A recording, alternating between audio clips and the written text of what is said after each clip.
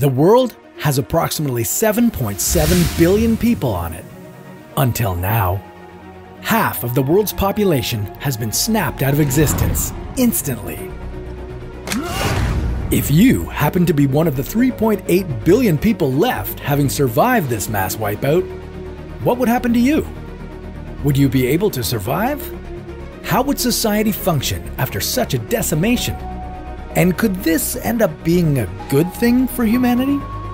This is What If, and here's what would happen if half the world's population suddenly disappeared. With 50% of the population disappearing in the blink of an eye, there would be mass chaos. One thing that's bound to happen: plane crashes.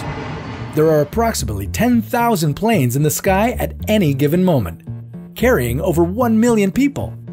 Some of the people disappearing in this mass elimination are bound to be pilots flying planes. This would be a problem for people on the ground as well as for those in the sky, since it would be completely unpredictable where these unmanned planes would crash. There would be hundreds of thousands of car pileups and train crashes. You wouldn't want to be undergoing surgery at the time. Imagine lying on the operating table in the middle of a procedure when all of a sudden the surgeon disappears. If you were to survive all the chaos and destruction that would follow this mass vanishing, it wouldn't be such a joyous moment. Half of your family and half of your friends would be gone. Sorry about that. However, once you get over the crushing and confusing loss of your loved ones, this could be a good thing. But not right away. At first, civilization would have to deal with losing people who held essential jobs around the world. The number of world leaders, police officers, firefighters, and power grid workers would all have taken a massive hit, making their jobs difficult or impossible to complete, and in turn, affecting the people who remained on Earth. Massive blackouts would occur, and people would generally be less safe. For a short time, our food supply would suffer severely. With essential products being shipped from all around the world, there's less of a possibility of people getting what they need. The number of people who grow or make food, sell it, and ship it would be significantly reduced. But what happens after the dust settles, and civilization is able to adjust to this new world?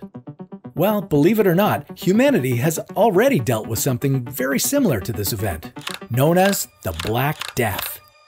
In the mid-1300s, Europe was met with a bacterial infection that wiped out 25 million people, equal to about half of the continent's population at the time. Although the world was met with tons of death and despair, there were also benefits that resulted from this event. During a time when food supplies were scarce, food became more plentiful due to there being fewer mouths to feed. The same could be applied to the world today. Approximately 36 million people die each year from hunger. With 50% fewer people to feed and the world having the same amount of food as it did before, the bellies of the world would be much more full. And the benefits wouldn't stop there. Another thing that happened during the Black Death that would happen in our scenario? You'd be a lot richer.